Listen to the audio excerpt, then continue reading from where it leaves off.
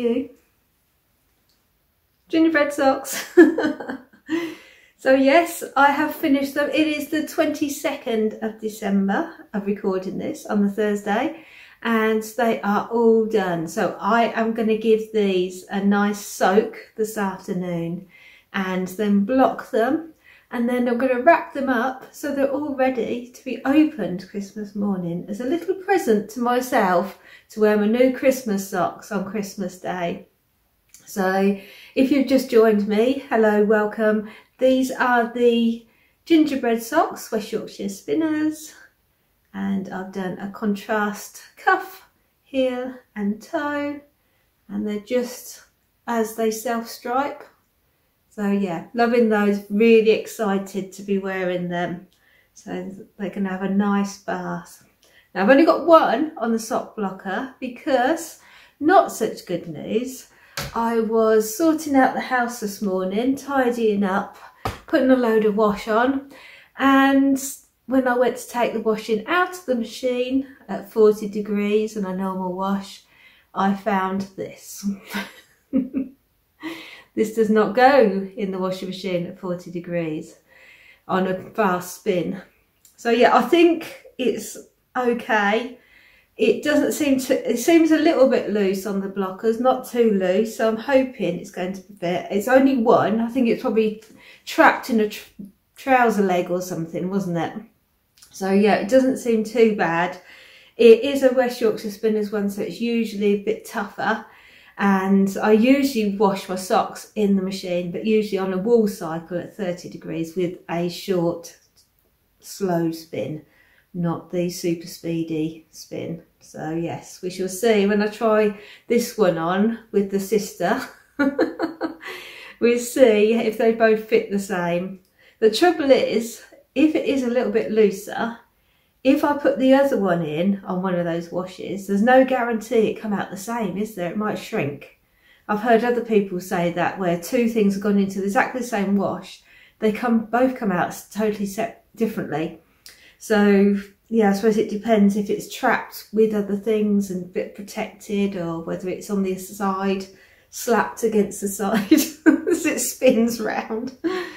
So yes, we shall see what happens with that one, but I'm glad my socks are done. So how are yours coming along? By my timetable, you should be on the toe to be finished by Christmas. So I hope you're up to date.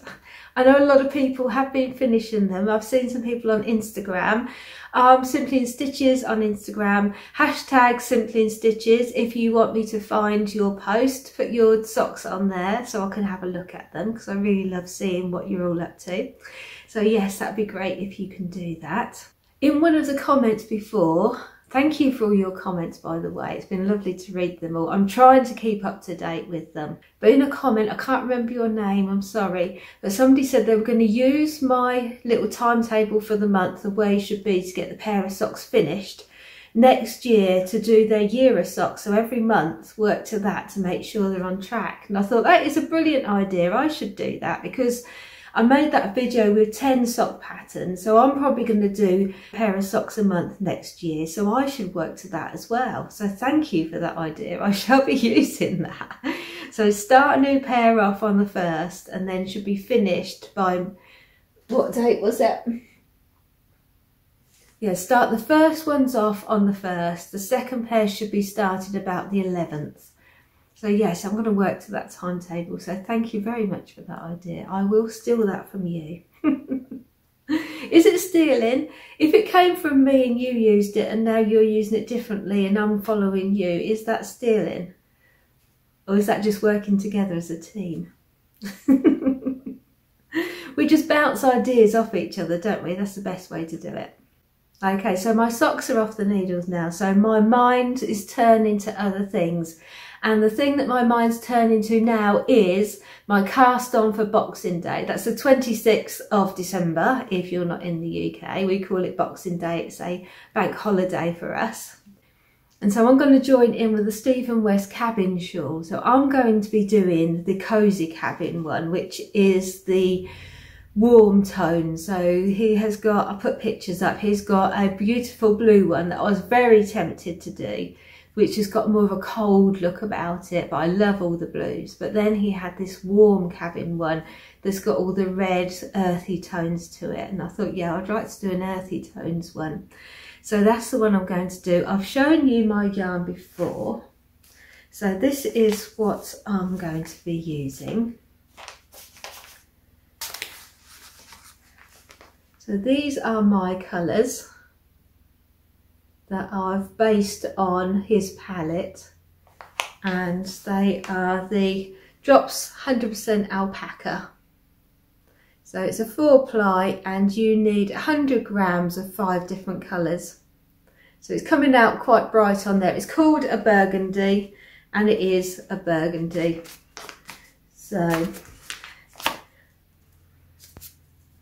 I'll say what colours they should be, because I don't know what order to do them in, because originally I was going to start off doing them in the order that he's got his, but because these colours aren't my colours and they don't really do a lot for me. This one isn't too bad, I don't think. I think I should try wearing this colour. And this one, if it was a bit, I can't do salmon pink, and this is a corally salmon pink, I would say.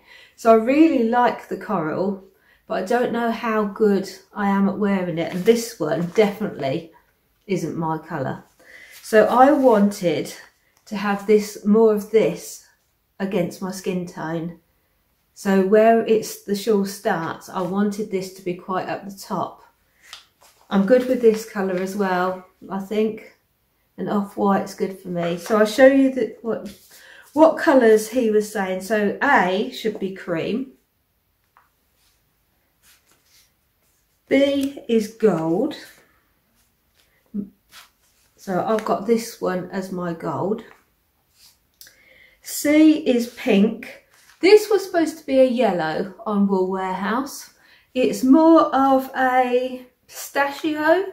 I call it like a lime. I want to call it dull lime, but that doesn't sound very nice. Muted lime. So that is instead of my pink, which I thought was going to be yellow. Then red. So this I was having as my red, because instead of brown, I was having the maroon. Because I was going by the colours that were available, all with the alpaca. So that's what I thought would be best for me. Looking at the shawl, I really love that bright edging, so I definitely want one of the brighter colours on the edge. So I wanted either the coral or that lime on the outer edge. So I want to try and marry that up with, yes, I am overthinking this, marry that up with having these colours at the top. So can I get the A, B, C, D, E in order, so I can have these at the top and one of these at the bottom? So let's have a quick slurp of coffee. So at the top, he starts off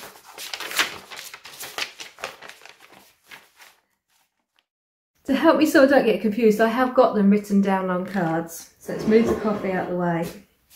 Right, so it starts off with A. So A is cream.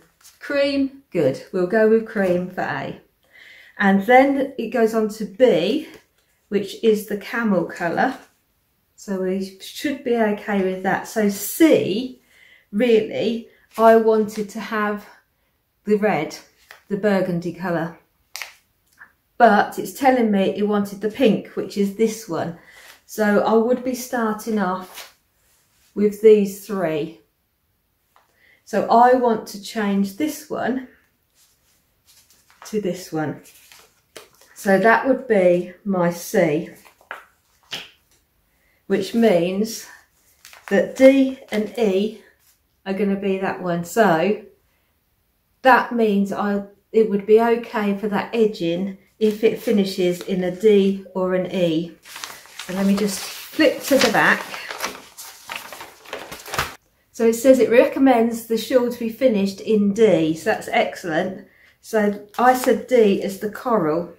So I think I'm going to have that as the coral. That means that this one is going to be the brown. So where does the brown? So the most part of the brown is in this section here. And I think that is with the original pink. That big brown section's using E and A. Do I want that section, a big section, to be that colour? I don't think I do. Oh no. But I prefer it to be that colour, big section. Maybe I could have that as the D. If I had that as D, so that would be the edging. And then A, and then E. Yeah, because then I'd have that big border of those two colours. The other striped section further up, which is the red, is the D and the C, which should have been red and pink. That would now be the burgundy and that green. So that would be nice. So the two big sections, I'd have one section of this, and then the other one would be the E and the A. So that would be up there and that would be down there. Yes, my two favourite colours would have prime spot. So I think I'm going to go for that now. Which cards do they come from? Right, so cream's A, that's E. Oh no, that's that one, that's D. Yes, so that's C, that's D. Have you got that? You don't need to know it. Are you doing this, Shawl? What colour are you doing yours? I'd love to know if you are. But don't make me jealous though. Don't make me think that I've chosen the wrong colours. So I'm going to write this down so I know my order, so I can start it off on the 26th of December in bed with a cup of tea. So hopefully I will have a little video to show you me starting. But we shall see how we go. At the moment, we have no plans for Boxing Day, so it should just be a chill out day. So I should get lots of knitting done, I'm hoping. Now I'm all sorted, I'm going to be casting that off in bed on Boxing Day morning, if all goes to plan. We haven't got any plans at all, so that means I should have a good day of just knitting and relaxing and get a good chunk of that going. So it would be nice if I could just turn the camera on and just show you how far I've got. I'll also put a picture up on Instagram. I am trying with Instagram, I know. Now we're in the holidays, hopefully I'll put some pictures up of how I'm getting on, because I'd love to follow that to see how everyone's different colours are. I'll have to look up the hashtag for it. I don't know what Stephen's hashtag is. I'm also really tempted, and I know I shouldn't, and I keep telling myself no, but Amanda from Mouse's Makes. Mandy. I shall write it here. Sorry. Oops. Oh, I'm thinking Amanda. I don't know. We call her Mouse because that's her nickname, and then I won't be in trouble. So Mouse's Makes is going to have an informal knit along for the Stephen West Snowflake shawl, and I really love that one as well, and it's only 2 colours, and that's going to be running for 2 months. It's literally only a week after, it starts the 1st of January, week after I'm casting this one on, and this is 500 grams. So that's a lot of knitting, isn't it? But I would like to join in with that one. We'll see. We'll see what Father Christmas brings me. If Santa brings me some yarn that is suitable, then maybe I'll cast it on. Or if Wool Warehouse has a sale on, I may order some. We'll see. But I am very, very tempted. I would like to knit that one because it does look really nice. So let's just see. And it's got a bit of brioche in, and I've never knit brioche, and I think I should just give it a go once. I should just give it a go. So yeah, I might join in with that. We'll see about that one. But for now, I'm already excited for this one, so I'm going to be carrying on with this one. I better say goodbye for now because I've got lots to do. I have done my food shopping. The food shopping's done. I went to Aldi this morning. I got there just after 9 o'clock and I got out just before 10. I got a parking space right outside the door. Everything was calm inside there. There was plenty of room. There wasn't a lot of people in there. It seemed a bit spooky actually because there wasn't a lot of people on the roads either. It's like, where is everybody? I thought it was going to be busy, but I'm glad it wasn't. Everybody was really nice. They sort of, after you? No, after you. Well, thank you very much, which is really nice because generally the elbows start coming out Christmas time, doesn't it? So yes, season of goodwill, not when you're shopping and you've got all these thoughts about what you need in your head. But it was all very nice in there. So I had my shopping. I don't know if it's the same around where you are if you're in the UK, but we seem to have a bit of a petrol shortage going on around here. I don't know if it's just because everyone's filling up ready for Christmas, but I know my husband had trouble getting diesel last weekend and I had a bit of trouble getting some unleaded today. So I had to go to 2 garages before I actually got some, which wasn't good. So don't be like me. If you're in the UK, don't be like me. Don't wait until you're on the red to find out the garage hasn't got any petrol. So I'm all filled up now. I'm okay for the foreseeable future. So yes, keep an eye on that. As soon as you start getting a little bit low, top up just in case. I'm sure there's not a problem. It's just literally through being delivered or yeah, just demand. The prices have gone down a bit again, so I think I went to the cheapest one to start with, obviously, and they'd sold out first.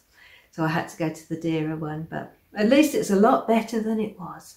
But enough about this. You haven't come here for petrol prices. I shall see you tomorrow. After I've wrapped all my presents, my house will be spotless and I'll be all ready. Maybe not. Bye for now.